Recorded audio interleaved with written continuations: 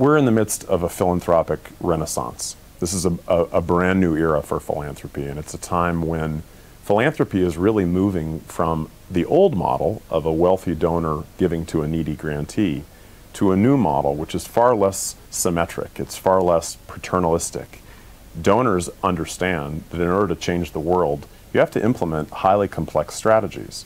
Strategies which often involve partnerships, strategies which often involve government relations, strategies which involve finding ways to really advocate. So philanthropic capital is one very important part of that, but global philanthropy helps philanthropists design strategies that are about much more than just giving money away.